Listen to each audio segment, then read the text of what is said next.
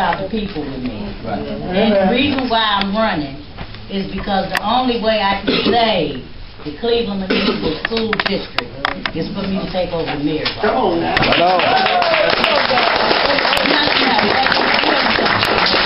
And in me, I will win. Because I'm declaring it in Jesus Christ's name. So I will win. Right on. In me taking it over, I will return it back to the community. Hello. And I'll run the city. And that's what's the problem now. You can't be the mayor and run the schools and the city and both of them fail. You know, your city, right now we're in a deficit and we're deprived, we're suffering. With the outer shell of downtown Cleveland right now is suffering. That's right. And it's now time for us to start putting our own people in. And the one thing I guarantee you, if you elect me, I will be accessible to you. My staff, within 7 days, you will be having a meeting with me. If nothing but an hour, at the least an hour. And if it takes 4 for us to get something solved, then we'll do it. But the bottom of the line, I'm running because I've tried every other measure. Thank you. I've been to the Supreme Court. They've denied me. I've been protesting. That's been denied. I've been dragged down aisles fighting for the children. I've been denied. So at this point, there's nothing else for me to do but to run against Mayor Frank Jackson.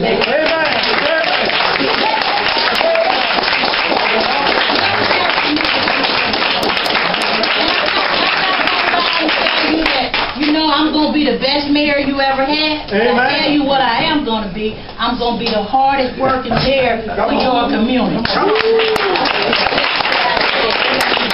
I won't lie to you. When I give you my word, it's my word and you can take it to the bank. Come on now. Okay? The bottom of the line, I'm about the people.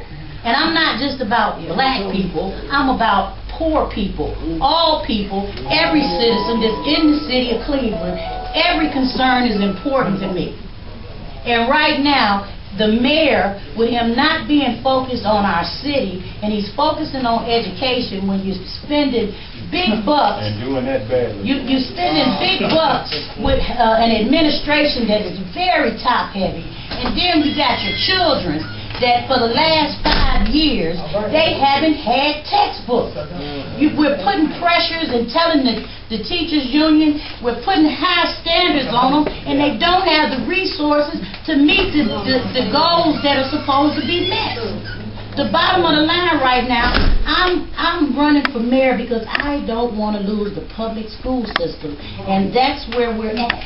This transformation plan that Governor Kasich, who's a Republican, and Mayor Frank Jackson, who's a Democrat, is not going to benefit the urban student. Not at all.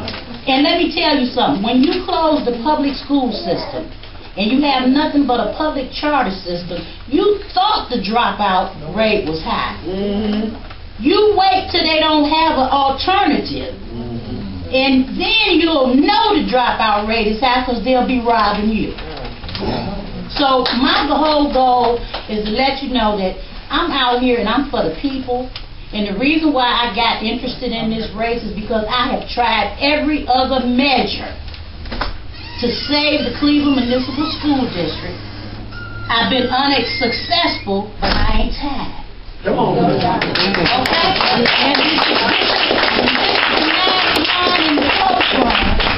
But the bottom of the line, if I'm going to need support from people saying, hey, I'll put a flyer out for you.